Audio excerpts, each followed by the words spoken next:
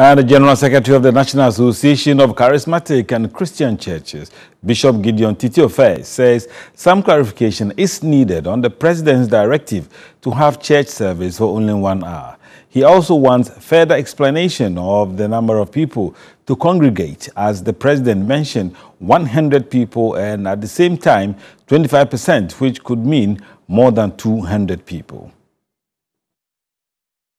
Bishop Titi-Ofei said the church is happy to have church services back.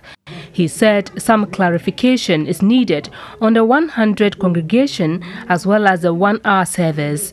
The President has stated about 25% of the congregants, and then has also spoken about 100 people meeting.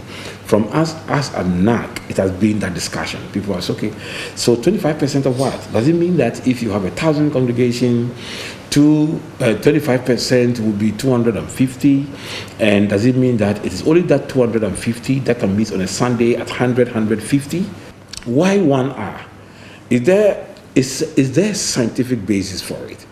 Is there suggested? Is there any study that has said that if we stayed in the chapel more than 1 hour, we can get infected? If we stay within 1 hour, nothing will happen. The General Secretary of the National Association of Charismatic and Christian Churches says the church is ready and would ensure the necessary measures are put in place. The choristers, people have come out with different suggestions. Some have said, why don't we just have a small number of people in the choir singing so they can observe the social distance and be unmarked within the period of singing, because the rest of the congregation will be marked. So within the period of singing, so okay, why don't you do a soloist? Just come and stand there and sing. Some have even gone there, some will record your songs, play recorded versions on songs. So from now till Saturday, I'm sure that people will really work on those things. And this is the church room of the St. Paul Catholic Church here in Pehe, and this particular auditorium has been empty for weeks, and hopefully this Sunday we will have members coming back to congregate here. We are told that the seating capacity is 1,800, but the church is saying that they will ensure that the 100 people as directed by the President will be allowed to come in.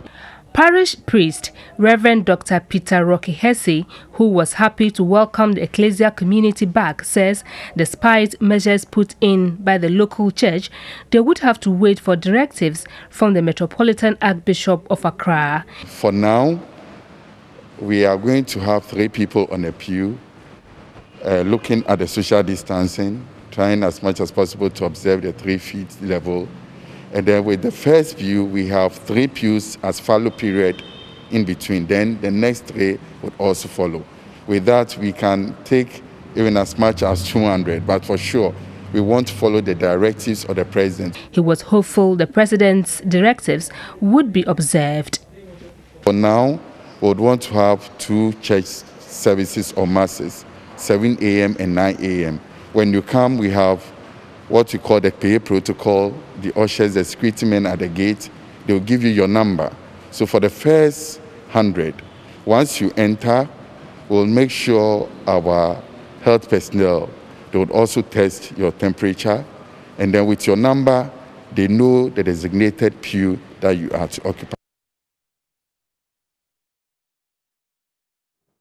Well, we're also gathering that some churches are against the 100 maximum per 1 hour service. So they will not even attempt to open the auditoriums or churches at all. But we'll follow up on that and give you some more updates in subsequent bulletins.